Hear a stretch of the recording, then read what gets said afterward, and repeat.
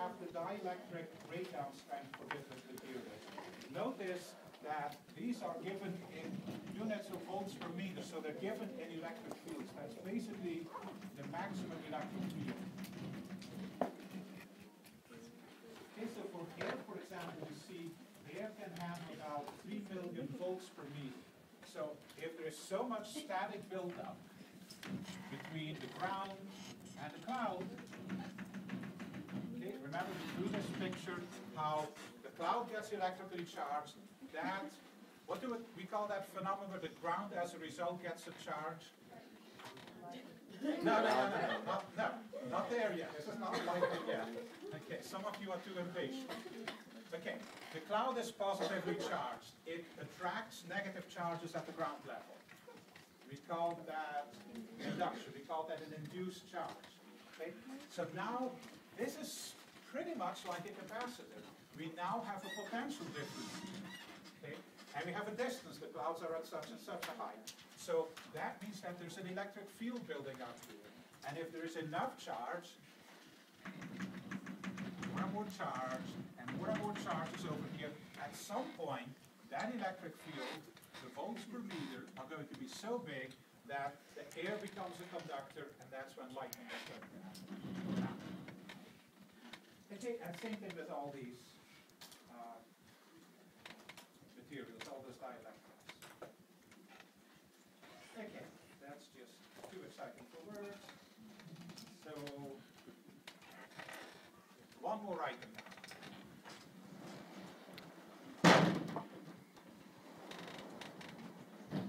Okay, capacitors are going to be one of the three important devices that we use to study electrical circuits. We're going to talk about resistors, capacitors, and inductors. So capacitors are the first ones that we encounter, and for now, all we use the capacitor for is for storing charges.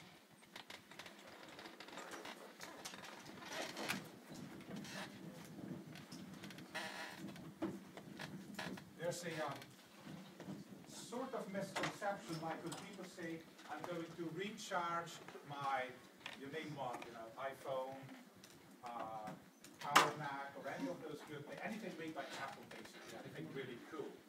Bill Gates, where are you? Send me $1 million and I'll apply to Microsoft, but no, I do have some standards. But for $1 million, I undergo dielectric breakdown. Anyway, anything that needs recharging, like one of these devices, see how I use the word recharging? It's part of the language. People think that we're putting charges back in. That's really not what's happening when you recharge an electrical device. Okay? A battery does not store charges. A battery has a potential difference, and you build up that potential difference. But a capacitor will store charges. So a capacitor is a device on which we can put charge. So here we go again for the 1 millionth time. But now I want to take the point of view of the energy. If I start with an uncharged capacitor, a very fresh capacitor, and I'm going to charge at that capacitor. So as I mentioned, what I'm doing is I'm going to take an electron from over here, take that electron by its little electron ears, drag it all the way around, and put it over here. Okay, and as a result, this has now a charge of +1 electron. Well, how to put that? Plus E, and this is now minus E. Okay, and that's fine. I can in principle do that. Now, I'm not proposing to do it 1 electron at a time, but in principle, sure. So now, I would take the next electron, go in there with my electron tweezers, grab an electron, drag it over here.